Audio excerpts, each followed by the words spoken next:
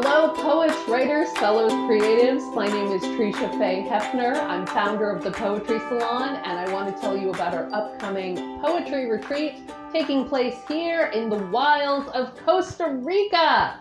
For those of you who don't know me, I founded the Poetry Salon about 10 years ago in Los Angeles, and over the past decade, I have helped writers find their voice, hone their craft, publish poems, and some of them have even gone on to win some awards. Around 2019, my husband and I decided to take a little sabbatical down to Costa Rica so we could work on some of our own creative projects without distraction. And then the pandemic hit. And thanks to the wonders of Zoom and the internet, we've been able to continue teaching creative writing. And as much as I love working with people in the online communities, and I've seen their work grow and flourish, we really want to create a space and an opportunity for folks to come down and work with us in person in Costa Rica. We love this country, and we have gained so much in terms of creative inspiration and energy from being here, and we really want to help share what we love about this place with you guys. The retreat is called The Pleasures of the Sloth. It's going to take place at the Finca Luna Nueva EcoLodge, and if you know a little Spanish, that means the farm of the new moon. And it's located in the region that has been called Little Switzerland because it's got rolling green hills, a beautiful lake, and actually a large Swiss chalet. This is an eco-lodge set in 250,000 acres of pristine, lush rainforest in the middle of the country. The climate is much more temperate. The area is known for having days that are between 70 and 80 degrees at all times. At night, it even gets a little bit chilly. And we're offering this retreat during the first week of August so that you can also see the beautiful rainstorms that Costa Rica gets during the rainy season. At the same time, you get all of the amenities of a luxurious hotel, including a spa, including an on-site masseuse, including a pretty groovy hot tub that is actually heated by solar panels. That's where I'm going to spend most of my time. You can see the seed garden that's on the premises. You can lie in the hammocks and daydream and watch toucans and sloths and these little critters that are actually related to raccoons. They're called coatees, and they are adorable. They will steal your food though, right? The lodge also offers free breakfast every morning, and I got to tell you, in Costa Rica, free breakfast is no joke. You get rice and beans, plantains, fresh fruit, fresh squeezed juice. It's served at their on-site restaurant where you will be able to purchase lunch and dinner.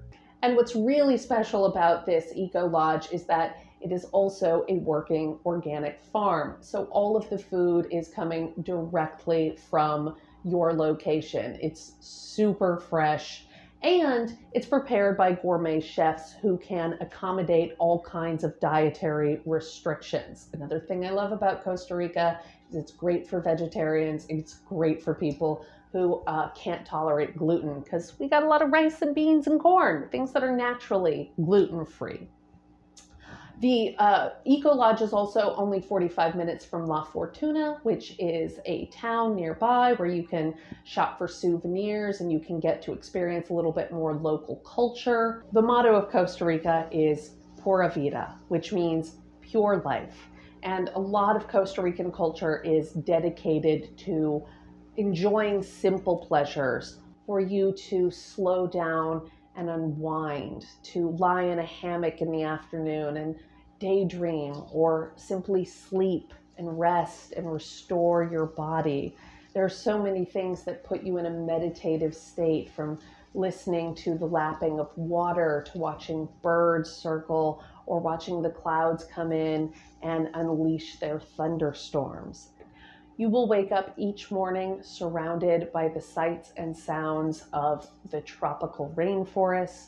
You'll have an organic breakfast prepared fresh that day. We will engage in some quiet morning time where you can meditate, journal, or just enjoy listening to the sounds of the birds around you as they wake up.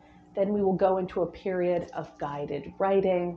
Then you will have some opportunity in the afternoon to take a nap, relax in a hammock, daydream, read, reflect on what you wrote during the day, or even go off-site on one of the mini tours to see the surrounding area. Then we will reconvene in the evening, and after dinner, we will have some more structured writing time where folks can write some more and share, and then the rest of the evening is yours. We also want to make this poetry retreat as affordable as possible, so as many people who want to attend can. We are offering a discount when you sign up with a friend. So the retreat itself is $1,000 if you sign up by yourself. It's $1,700 if you sign up with a friend, so that's a discount of $150. And one of the reasons we chose the Finca Luna Nueva Lodge is also that it offers a different set of price points depending on what kind of lodging you want, what kind of meal package you want, and how many tours you want to take.